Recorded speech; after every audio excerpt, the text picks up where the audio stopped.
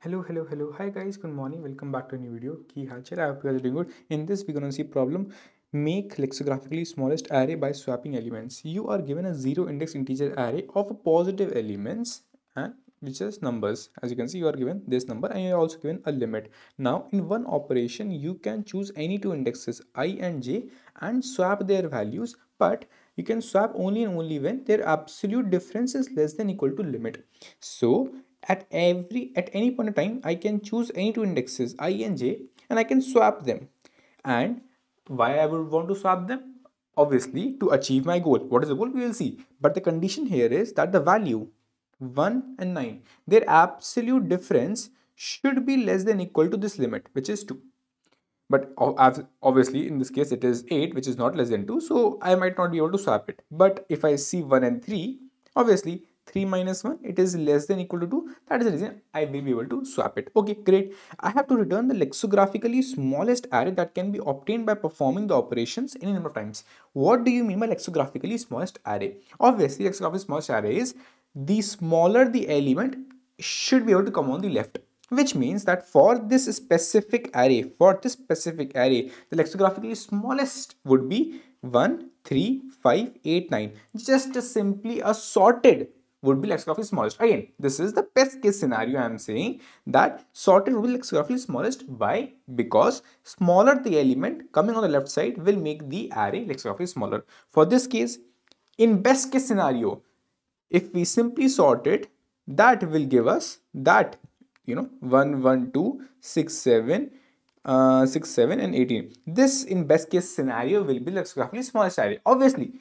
it might not be possible to achieve this. As you can see, this is not the correct one for this specific answer, but I'm saying this is the best case scenario. In if I would have allowed any operation whatsoever for swaps and this condition would not have been there, then the best case scenario lexicography smallest array would have been this. But obviously we have a condition. Let's see the condition. The condition is only and only swap the elements which are obviously having a difference of less than equal to limit. So let's see how we'll do it. So now I know that I know my target. My target is that I have to bring as small element to its left. This is my target. Why this is my target? Because I know this is my target, or you can say maksad. This is your target because you know that you have to get lexicographically smaller. So this is your target. For that, you know that you will try to do something. What is that something? That something is swap values. So now I will see that what all values I can swap. For this one, I know the limit is less than equal to 2. So I can swap this one with any values, right? Any values. It either can be 0 or a -1 or a 2 or a 3, right? Obviously, numbers cannot be negative or 0, but the essence is that I can swap with any values whose difference is less than equal to 2. Right? So again, I will go on the left and the right and I will find all the values which are, less than 3 and greater than -1. Obviously, negative are not there. So let's take this. So I will just say, okay, I can swap this one with this 3. Will I swap it? Obviously not, because 1 is already smaller, it is on the left side. But again, I am just trying to say that what all I can swap it against. Okay, let's proceed forward. And again, 1 cannot be swapped with 9 or 8. So I just was able to make one specific connection. Okay, next is, let's say 5. In this case, 5, can I swap with 1? No, I cannot. Can I swap with 3? Yes, I can. Oh, yes, I can. Okay, make a connection. Can I swap with 9? No, I cannot. Can I swap with 8? No, I cannot. Okay, no worries. Continue forward. For 3, obviously I can make a connection or I can do a swap with 5. Yes, but I have already built a connection, so yeah, don't worry about it. So you can also say that whenever you are at a point, like at a node 3, let's say in this case, you will only look for building connections on the right side, because imagine left is already built. The person on the left would have already built your connection. So although the question simply says that you can try for entire array to build a connection, but obviously I realize that left is already built, so I don't have to build it again. No worries. So I can just try for building on the right side. I cannot build. No worries. Move forward. Then I'll try for 9. Obviously, 9 can build or do a swap with 8. Thus, this is a connection. 8 is last element. Now, did you see some pattern here? Obviously, you will see that 1, 5 and 3. I can swap 5 with 1, 3 with 1 here. Okay. And I also have this 9 and 8. I can swap them. So, if I, and again, the problem says any number of swaps. Any number of swaps I can do. So, ultimately, my target was to achieve something like, sorted. So, if I can swap this, 5 with this 3, then obviously I can bring 3 here and 5 here. And then 1 will remain as is. So, I achieved this. Now my question is, okay, just hold on. And if I would have asked you if these array elements would have been 5, 1, 3, still the connection would have been something of this sort, right? Then also I would have been able to achieve what? 1, 3, 5. How? Simple. Just simply swap 3 and 5. Then 1 would be here. Then you know that 1 and 3 still have a connection. So I can swap 1 and 3. So isn't it that this is one specific group of elements? Now in that group, whatever elements are here, I can simply swap them and I can achieve 1, 3, 5. And same with this is one group, I can achieve 8, 9. So what we realized is ultimately our prime aim or maqsad here is that firstly, build the connection. Build the connection. I will build the connection 1, 3, 3, 5. Then when the connection is built, I will get all the nodes in that specific connection, simply sort them and put them at their respective place.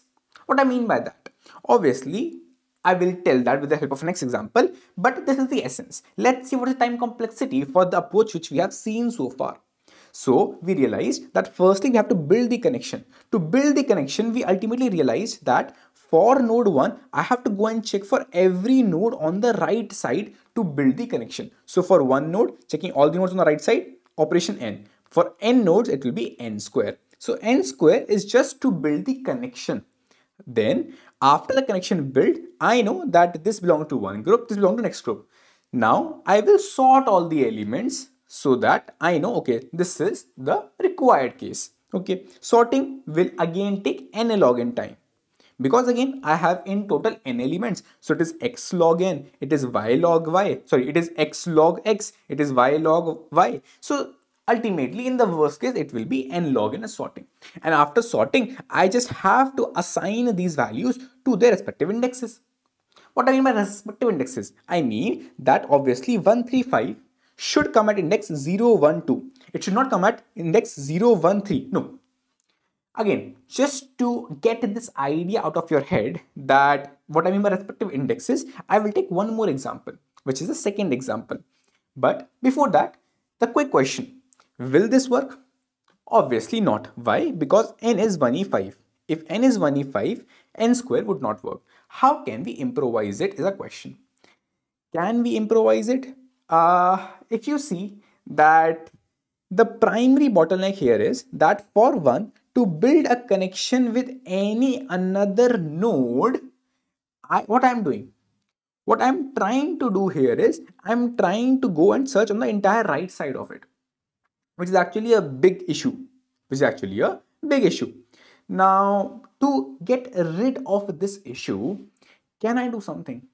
Ultimately, for me, I just need to make a grouping of elements what all can become in one group. So, rather, I realized one thing. For one, I will ultimately go and search for the elements with a difference less than equal to limit, which means I will go and search for 2 and 3 both. Same way, for 3, I will go and search for 4 and 5 both. So, what if the things would have been sorted? Again, just what if the things would have been sorted, which means 1, 3, 5, 8, 9. Again, I have just sorted the things. If I have sorted the things out, then with 3, I will check just the previous element. Is it less than equal to limit? If yes, I can build a connection between them. Okay, for 5, is the previous element less than equal to limit? Yes, I can build a connection between them. For 8, is the previous element less than equal to limit? No, I cannot build a connection between them. Okay, can I build a connection here? Yes, I can. So you see that rather than going and checking for all the nodes on the right side, I'm just checking one extra node on the back. Thus, to make groups, now I will take O of n time only. O of n time only. But now the question from your end would be, Aryan, if that is the case, then how will you make sure that you are placing the correct element at its correct location? Which means, let's see, if as I would have asked you for this specific question, what could have been the best case possible scenario if there would have been no limit or no swap condition for the limit thingy, then obviously best case scenario would be the entire array is sorted, right? 6, 7, 18. But obviously you will see that this is not the answer. If I just show you, this is not the answer. Why? Because you will see why in just a sec. Let's start off. Okay, firstly we realize that what we will do, we will simply have to make pairs. To make pairs, earlier what I was doing, I was going on to 1 and was trying to search for the elements whose difference is less than equal to limit.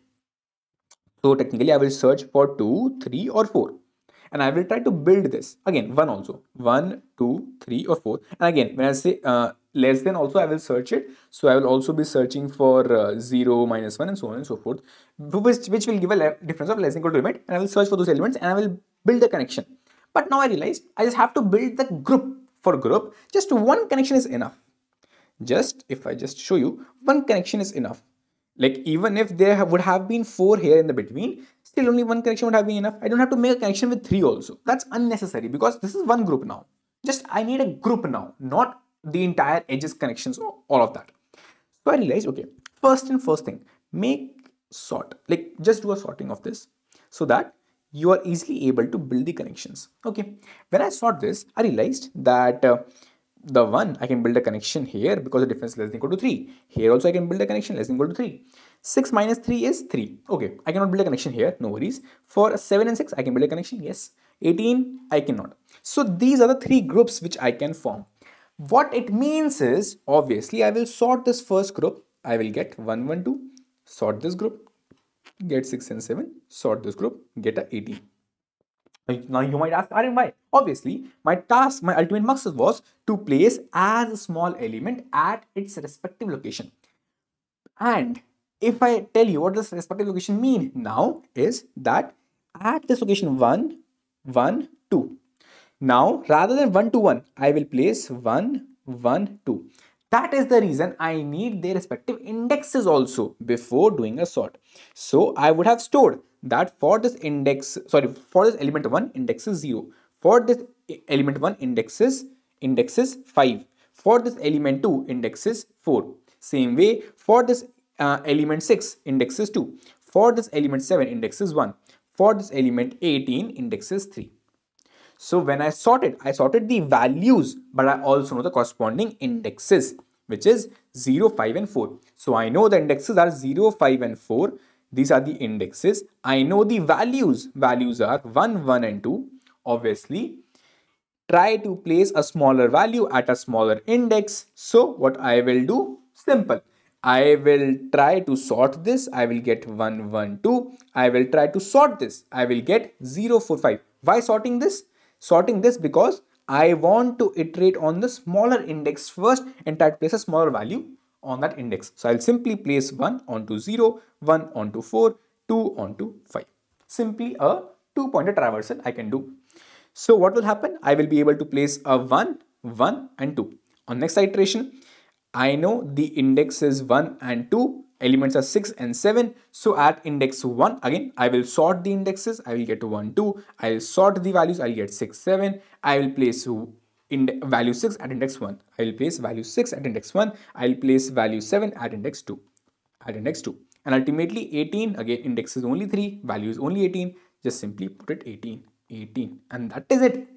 This is your final lexicographically smallest. And that is the reason how you were able to achieve your answer.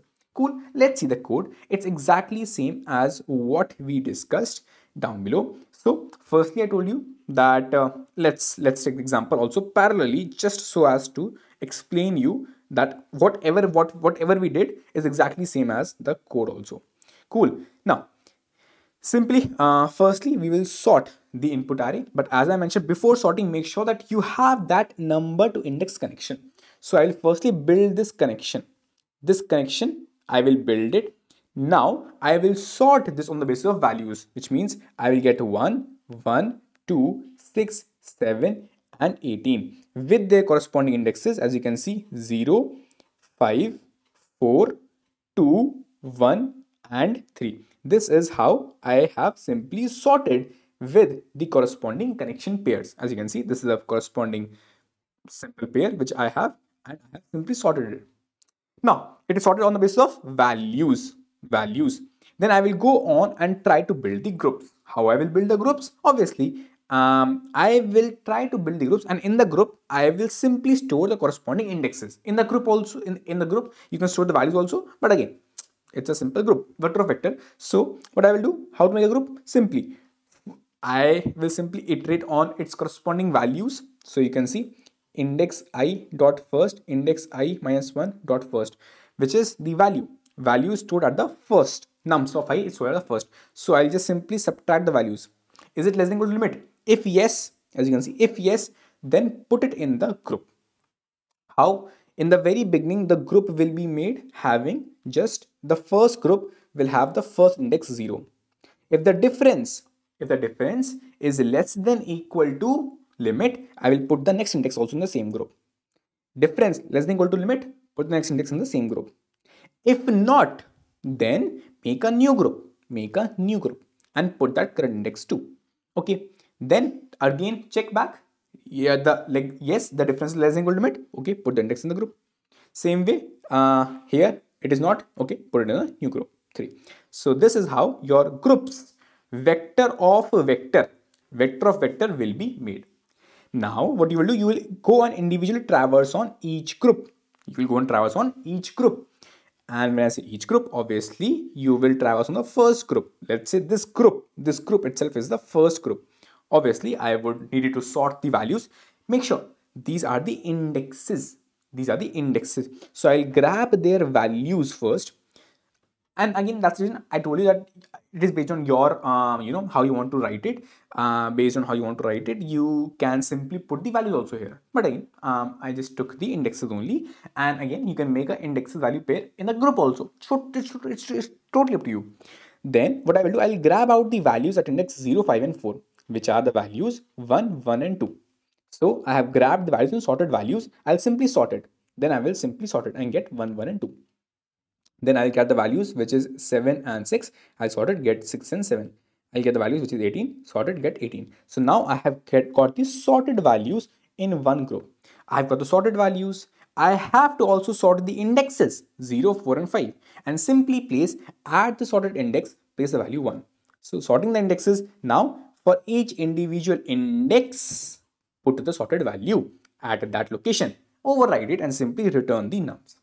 Now, because you are sorting, and ultimately in the worst case, you can sort the entire array, thus the time will be O of n log n. Again, make sure you're sorting each group, and each group, again, in worst case, let's say it is x log x, it is y log y, it is z log z. In total, in worst case, it will be n log n upper capped. And space, obviously, you are putting up elements in this group, and again, group will in total have n elements entirely, thus the space will be O of n.